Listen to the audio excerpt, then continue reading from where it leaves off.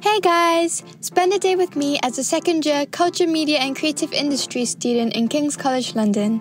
Every morning, I take the Central Line straight to Holborn, and once you step out of the station, you're in the so-called Theatreland of Central London.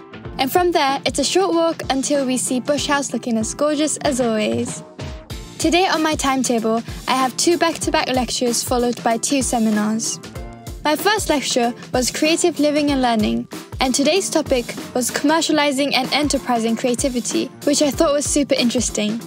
My course is really unique in the sense that the optional modules allows us to pick the fields and topics we're interested in, from museum studies to fashion studies, and really allows us to cultivate our own learning. After the Creative Living and Learning seminar, I had a 1-hour break, so I went to the informal study areas located right near the entrance of the Strand building.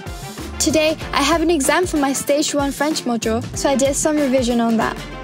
I love that I get to learn a new language from King's Language Centre, and the French class I have once a week is definitely something I look forward to. After I finish my lectures and seminars, I head straight to my society rehearsal. I'm a part of the GKT Musical Theatre Society.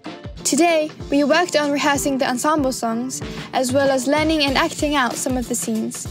After that, I headed home and that was the end of my day.